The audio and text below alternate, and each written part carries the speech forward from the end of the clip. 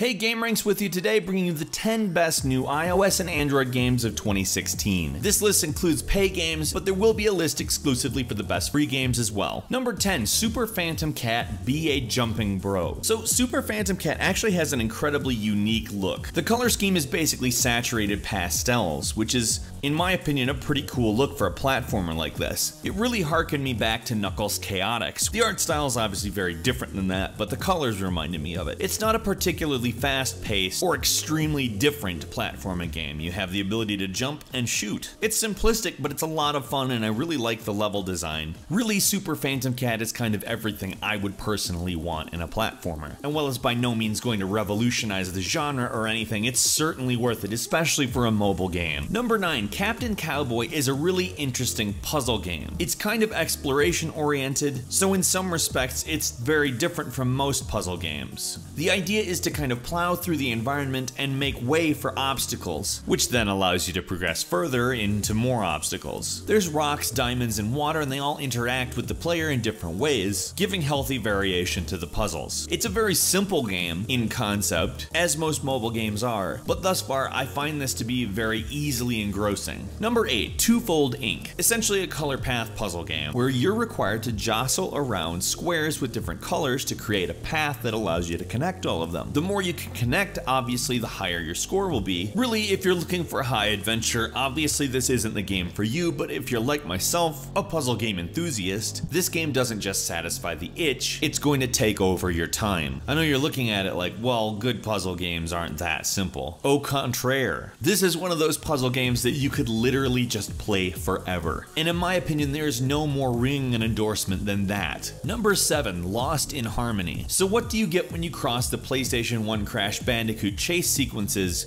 with a rhythm game? You pretty much get Lost in Harmony. This game is actually really innovative in my opinion. You're often having to tap beats at the top of the screen while having to dodge incoming obstacles on the bottom. This is a two-hand operation, and I know that it's kind of going to be confusing at first, but in my opinion, it's a really great challenge, and I appreciate that in a mobile game. I don't know if it's for everybody, but I would definitely recommend giving it a try. If you like it, you're going to really like it. Number 6, Rusty Lake Hotel. Okay, so if you're a big fan of point-and-click games and Wes Anderson movies, I don't think you can possibly dislike this game. I'm actually a fan of both. The game sometimes has some quirky puzzles that I'm not 100% on, but they're worth it on account the game is so rich in atmosphere and story. Really, it's beautiful. There is absolutely no other game out there that looks like this, and if you say otherwise, I would like to see what you're talking about because I would like to play it. But that being said, it's extremely apparent that the developers had a lot of vision when they set out to create this game because it's chock full of personality. Number 5, Teenage Mutant Ninja Turtles Portal Power. Okay, so if you're familiar with a Teenage Mutant Ninja Turtles arcade game, you are familiar with this game. Now, because of the touch controls, it obviously runs a little bit differently, but you're essentially going after all of the same goals that you would in any other Teenage Mutant Ninja Turtles game. And that's not a bad thing. If somebody says they made a new Teenage Mutant Ninja Turtles game for the iPhone, I'm gonna say, does it play like the arcade game? And if it doesn't, I'm not really that interested. Fortunately, it does a great job of bringing that same kind of feel to mobile.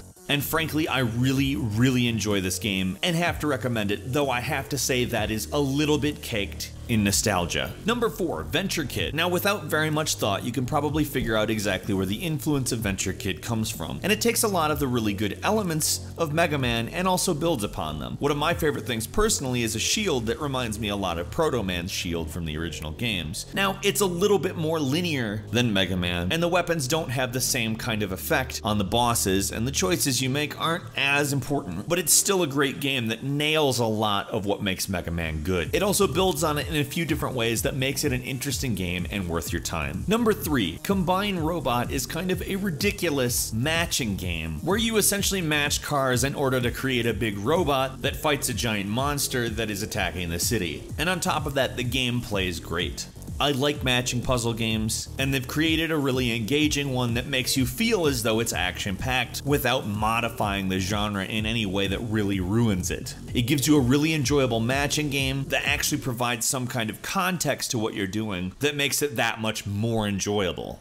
Number 2, A Good Snowman is Hard to Build is a puzzle game where you essentially have to use the snow on the ground to create a snowman. Now, that doesn't sound too complex, but essentially using up the snow is the goal. It doesn't necessarily sound like the most fun game you've ever played, but when you do play it, you find out that it is incredibly addicting, but it has a lot of personality to it that, like the previous game Combined Robot, isn't necessarily present in a lot of the genre. You can kind of look at it and understand why it's fun though, and I would implore you to at least give it a shot. Finally, number 1 is Crashlands, which is a game that I have to give a massive amount of praise to. This game is designed so incredibly well. The pacing of it is amazing. You will never get bored, even as you're giving what would generally be considered very boring sounding information, learning how to play the game and such. It's essentially a crafting action adventure game that has you stuck on a planet and needing to craft the parts of a spaceship to get off. Very simple concept, very involved, well put together execution. Make no mistake, this is a game for the mobile market, but it brings in a lot of the complexity of the handheld market and nails it. A few bonus games for you like Swapperdo, which has a goofy name but is a great swapping puzzle game, Blown Away, which is kind of a platforming puzzle affair with gorgeous art, and Momoka, an interplanetary adventure, which is an extremely stylized platformer that offers a great deal of enjoyment. Have you played any great mobile games this month? Make sure and leave us a comment telling us all about it, especially if it's on this list. If you enjoyed the video, please click like, it helps us out a lot, and if you're not subscribed, now's a great time to do so. We upload brand new videos every single day of the week.